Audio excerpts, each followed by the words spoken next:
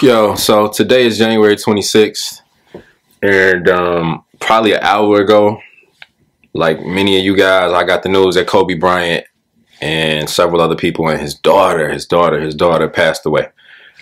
I can't even lie, man. Like, I was always like on, back and forth with the Jordan Kobe thing. Like, I was a Jordan fan, but I loved Kobe. I watched the games whenever I could see him. I still always watched him. I love to watch him play, man.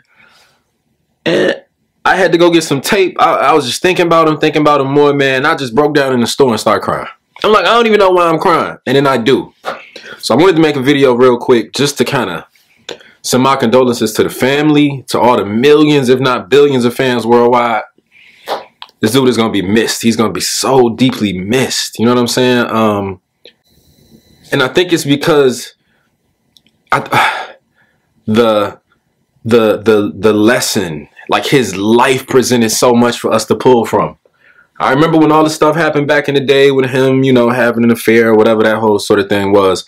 And I just remember like his mistake affected all of us. It was like collectively he stood for something so much bigger. Got through that. He got back to the game.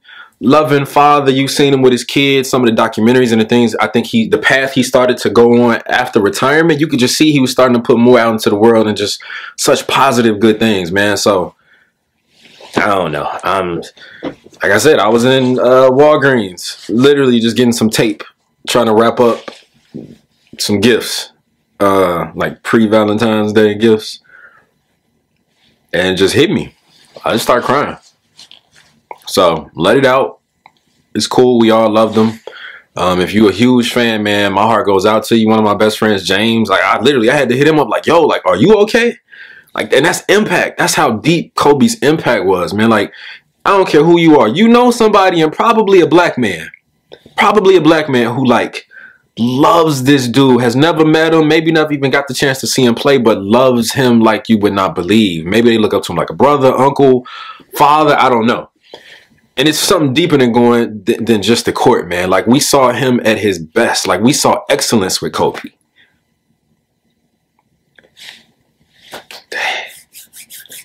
And, it's like I'm about to be 40.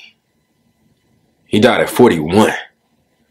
And he accomplished so much, you know what I'm saying? So I'm in the car, I'm driving back. I'm like, God, like to accomplish as much as he did. And for me to be very transparent, like one of the last things I can hope for in this lifetime to experience is being a father and being a husband.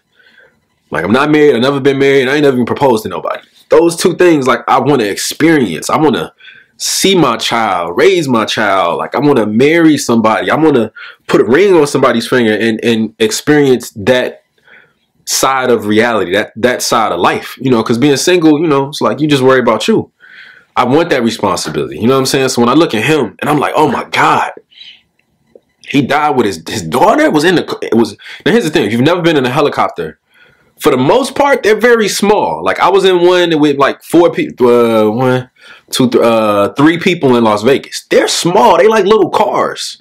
Now, I know we've probably seen Transformers, the movies, military. You see some of the bigger ones. The one they were in, I mean, he's rich, so it's probably a nice one. But they're not huge. Like, they don't give you that feeling of safety like an airplane does. You know what I'm saying? So I hate to say, but I'm trying to picture it. I'm just like, oh my God, like to feel it going down and to be with your child.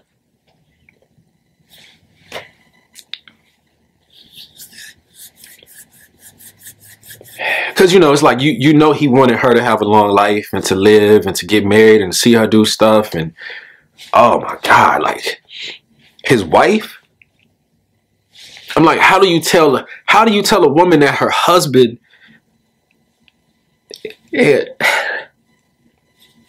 daughter just died? Like, how do you do that? How do you say that? Dang. I don't know. My heart goes out to him. Man, I don't even know what to say. I literally don't.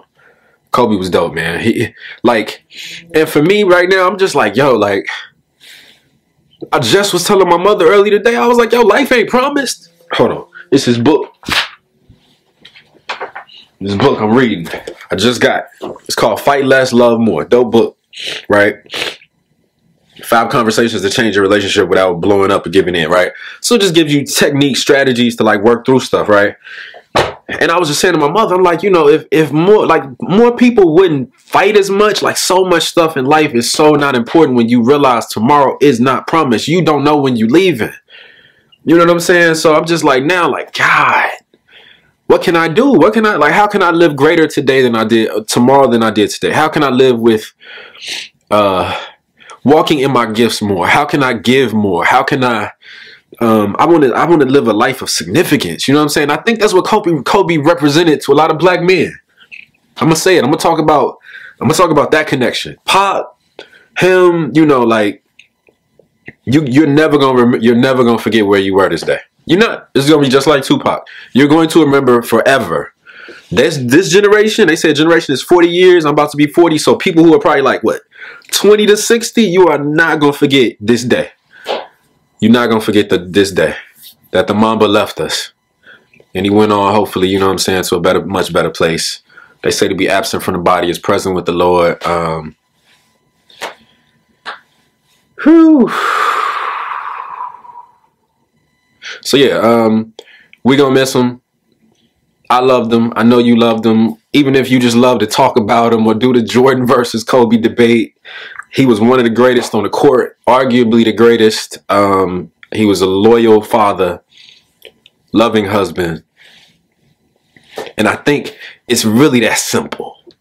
It's that simple, man. Like as a man, I just like, for me to go and people to be able to say that they knew I love my wife and I was there for my children. I was responsible.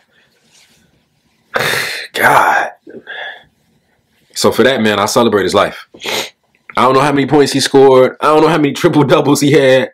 I don't even know how many championships he got. I was about to look that type of stuff up for this video, but I was like, nah, man, just speak from the heart. He's going to be missed. He's going to be missed. And I think the second thing I got too, man, is the people in your life right now that you love, that you ain't get it right. Whatever the issue is, get it right. Get it right. Get it right. Get it right. Whatever the issue is, get it right. Call them. Say, I'm sorry. It's not that deep. It's not that deep. These barriers we have with family and friends, these things that we let like rip relationships apart, they might be gone tomorrow. So hopefully we all gonna walk a little different tomorrow. And I'm specifically still talking to black men. Because Kobe gave us the model, man. He was disciplined. His drive, the way he approached that court, his confidence, man. He was free. He was a free man. You know what I'm saying? And I mean free by his mindset of what he expected to accomplish, what he knew he could accomplish. There's a confidence and just a raw, you know, this thing that I can't even put into words, that I know we all need more of. Because it helps us in our career. It helps us to love better. It helps us to be better fathers. It helps us to be present fathers, loyal husbands. You know what I'm saying? That same confidence, that God thing that he put in Kobe that you could see. It's important, and it's in all of us, man. So I'm done. Kobe, rest in peace, my brother. 41 years of life. You showed us so much. You gave us so much.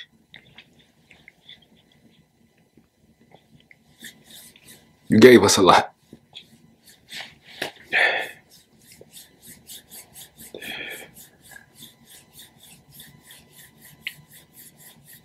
And I'm out. Rest in peace, Kobe Bryant. Peace.